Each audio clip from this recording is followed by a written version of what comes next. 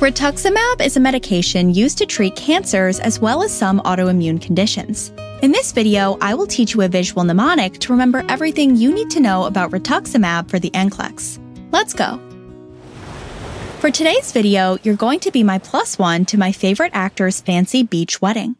Being a Hollywood actor, of course, the groom is wearing a striking red tuxedo. By the way, this red tux is our symbol for the drug rituximab. You can even think of it as red tuximab, if that helps. Now that we have this red tux to anchor us to the drug name, let's move on to learn more about how rituximab works in the body. This wedding is sponsored by 20th Century Fox, as you can tell from the sign. After all, the movie star has done a lot of acting work with them. The big 20 in 20th Century Fox is the symbol for CD20. CD20 is a protein marker found on the surface of B cells. Rituximab attaches to this CD20 maker, causing the eventual death of B cells. So why might this be useful in the clinic? Let's find out. Like you would expect at a beach, there are crabs crawling around. One is even crawling across the movie star's foot. Here at Pixorize, we use a crab to symbolize cancer. You know, because the zodiac sign for Cancer is a crab. It's the cancer crab. Rituximab is used to treat cancer, specifically cancers of B cells like lymphomas and leukemias. Like I mentioned before, rituximab is a cancer therapy that specifically targets B cells. It should make sense that it can stop the spread of B cell cancers. The groom there is waiting for his bride to walk down the aisle and isn't quite paying attention to his surroundings. His red tux got too close to one of the tiki torches and caught on fire. Luckily, the priest had a fire extinguisher close by to put out the flames. You know, this fire extinguisher also reminds me of how rituximab has anti-inflammatory effects. Just like how the fire extinguisher is putting out these inflammatory flames, rituximab can put out inflammation in the body. Rituximab is used to treat inflammation associated with autoimmune diseases like rheumatoid arthritis.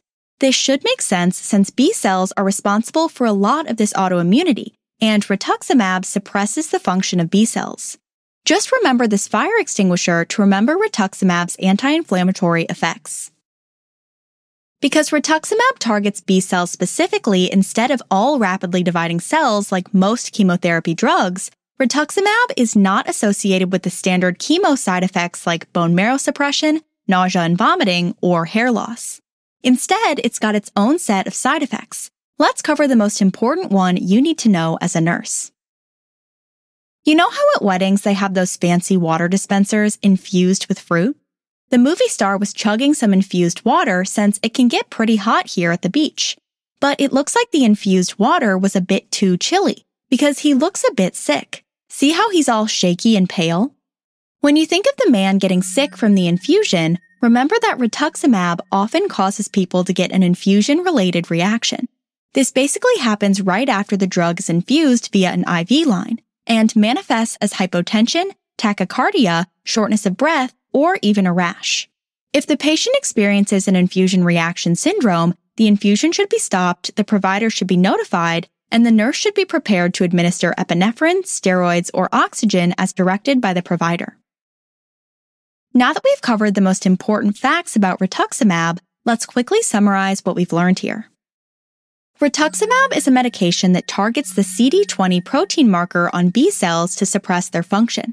It is used to treat B cell cancers like lymphomas and leukemias. Rituximab can also be used to reduce inflammation caused by autoimmune disorders like rheumatoid arthritis. Since it specifically targets B cells, rituximab does not cause the generic chemotherapy side effects like bone marrow suppression or GI upset. It can, however, cause an infusion-related reaction, so the nurse should be prepared to stop the infusion and notify the provider if they notice any signs of hypotension, tachycardia, and shortness of breath after giving the drug. I think the wedding is about to start, so we better take our front row seats. After all, it's not often you get to see a movie star this close up. See you in the next one. Thanks for watching. For more videos like this one, subscribe to our channel and check out our newest lessons. For more resources on this topic, including fact lists and interactive review images, click the image next to the More Here arrow. I'll see you next time.